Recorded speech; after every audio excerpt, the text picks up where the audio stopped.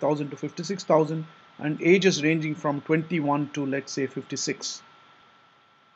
So the two are clearly incommensurate. The the magnitudes of incomes are so much higher, and if you just used income and age as they are for calculating distances, then income would dwarf age. It would dominate all distance calculations. You might as well forget about age. It won't play any role. But now, here are the mean and standard deviations for both of these attributes. If you compute this z values as x minus mean by standard deviation for each of the values, income we already said 25,000, 44,000 came to minus 2 point something. Okay, and if you look at the highest income, 56,000, 44 minus 56, 56 minus 44 is about 12, divided by 8,000 is about 1.5, 1.41. So this value is 1.41 standard deviations above the mean, and this value is 2.22 standard deviations below the mean. And you have a bunch of other values here. Ages, the mean is 37.5, standard deviation is 11. So now 45 minus 37 is roughly 8 by 11. So this value is 0.66 above the mean, 0.66 standard deviations above the mean, and this value is 0.48 standard deviations below the mean. This value 21 is 1.45 standard deviations below the mean, etc. So now you see the range of both of these attributes is sort of related. It's quite close to each other. And now if you compute distances based on this, then no one attribute will be able to dominate distance calculations. This is very central to the k nearest neighbors approach, or in fact to any approach that uses distance calculations. Although standardization or normalization, computing z values as we have just described, is a very common approach, it's actually not the only alternative or only game in town to do this. Another option is what we might call as rescaling. So what we could do is we've got the incomes and ages which are as of now pretty incommensurate. Incomes are so much higher than the ages. But what if we rescale the values so that the minimum income becomes 0, the maximum income becomes 1, and all the values in between are appropriately scaled? Similarly, we do the same thing for age. The minimum age becomes 0, the maximum age becomes 1, and every value in between is appropriately scaled. You can do that by taking for every value x, you do x minus min, where min is the minimum value of the attribute, divided by max minus min, which is the complete range for that attribute. If you do that, then all the values will become between 0 and 1, with 0 being the least and 1 being the most. Right? So now both of the attributes, income and age, will all have values between 0 and 1. And therefore, no one attribute will be able to dominate distance calculations.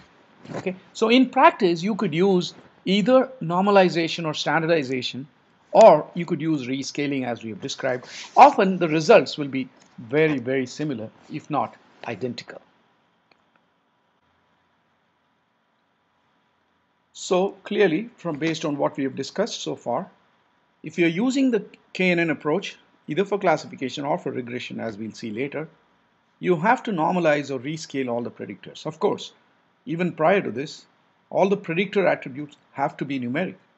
And you have to normalize them, standardize them, or rescale them so that all the attributes become commensurate and no one or two or a few attributes tend to dominate all your distance calculations, thereby nullifying the effect of other attributes. So all that is pretty clear.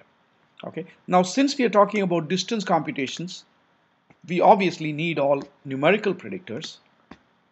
But suppose you have a data set in which you want to use KNN for classification, but you have some categorical predictors. What do you do in that case? Because the technique requires distance calculations and requires numerical predictors. What if some turn out to be categorical? One thing you could do is simply leave them out, but that's not really a great solution, because what if you think those predictors actually have predictive value and you want to use them? You can't just ignore them. So take this example. I've got a data set and you've got age, status, height, and income, and the status is either student or unemployed or retired. Those are the 3 values, or employed, 4 values. And let's say the target attribute is income, which you're trying to predict. which you're trying to classify into.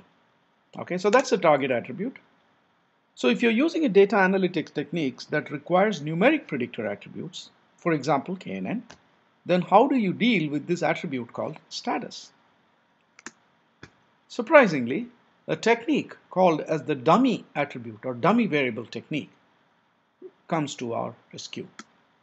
So let's take an example here. So we've got our original data set looks like this. Now status is a categorical attribute and cannot work when you do distance computations. So somehow we have to figure out a way to make status into a numerical attribute. How can we do that? Look at this. Now status has 4 different values: student, unemployed, employed, retired. Those are the 4 different values. Notice what has happened to the data now. We have added, status is there, but we have added columns or attributes corresponding to all the different values that status can take. Student, unemployed, employed. Oops, what happened to retired? Is that a mistake? No, it's not a mistake, as we will see shortly. Okay. So first of all, notice that the different values of the categorical attribute that we are looking at have now become attributes. Okay. So the values of this attribute are student, employed, unemployed, and retired. But we now have them as attributes. That's one important thing to notice. But why only 3? I thought there are 4 different values of status. The reason we have only 3 is, given the values of those 3 attributes, you can always find the value of the 4th attribute. Okay, so for example, in the first row, student is 1, unemployed is 0, employed is 0. Obviously, retired has to be 0. That person is a student, and therefore we make student as 1 for that person. Right? This first person, age 23, person is a student.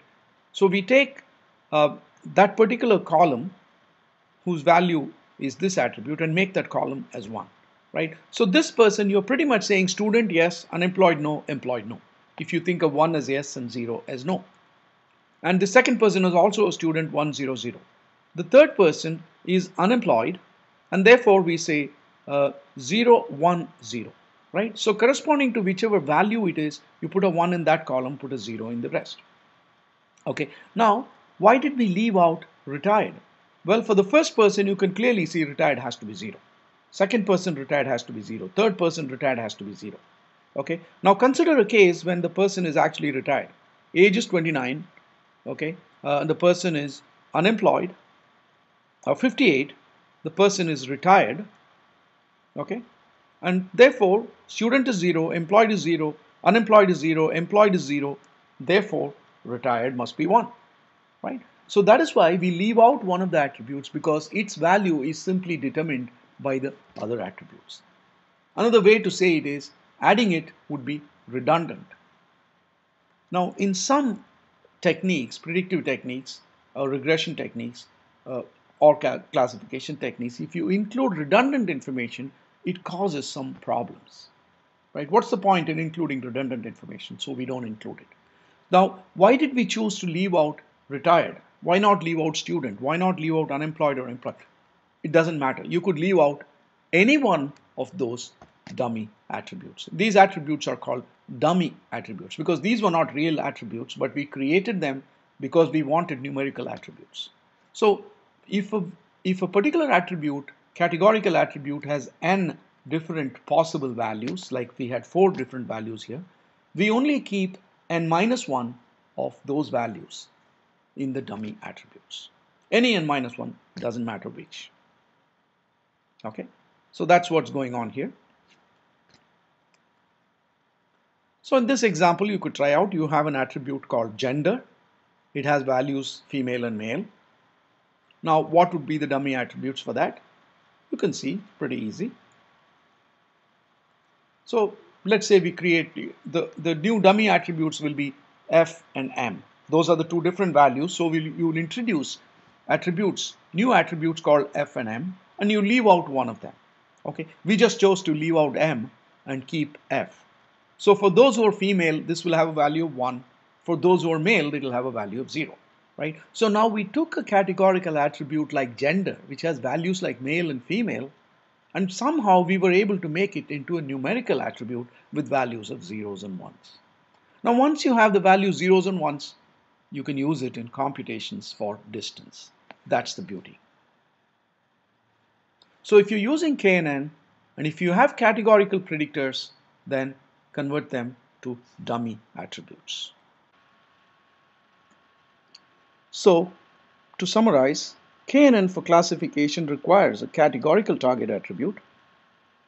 If you don't have a categorical target attribute, then you have two choices.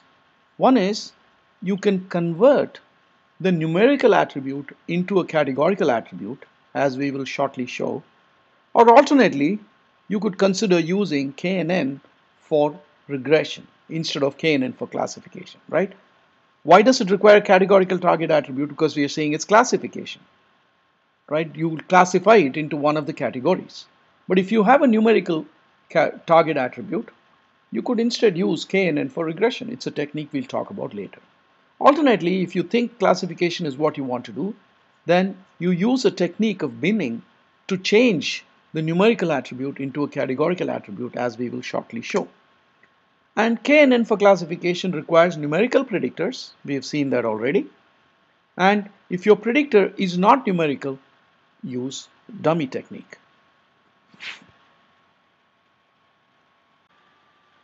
Let's now see how to do binning, or how to convert a numerical target attribute, a numerical attribute, into a categorical one. This technique is called binning. Binning in the sense of taking the values, the numerical values, and putting them into some bins. That's all it is. So let's say you've got some original values which are ranging all the way from 1 up to 238, some numbers, it doesn't matter what it is. It's a numerical attribute, but if you want to convert it into a categorical attribute, then you could do something like this. You could just say all the values between 0 and 50 are A, just classified as A. This A could be whatever, it could be buyer, non-buyer, high, medium, low, whatever you want it, the context of your application. And then 50 to 100 is B, 100 to 150 is C, etc., etc. Okay, so you can do this, and then after that you can take the original values and put them into bins based on this conversion. So for example, 60 is between 50 and 100, so it's a B. 14 is between 0 and 50, so it's an A, and so on. 35 is between 0 and 50, it's an A, right? So after this process, your target attribute is now a categorical attribute. It has values A, B, C, D, E, F. That's it.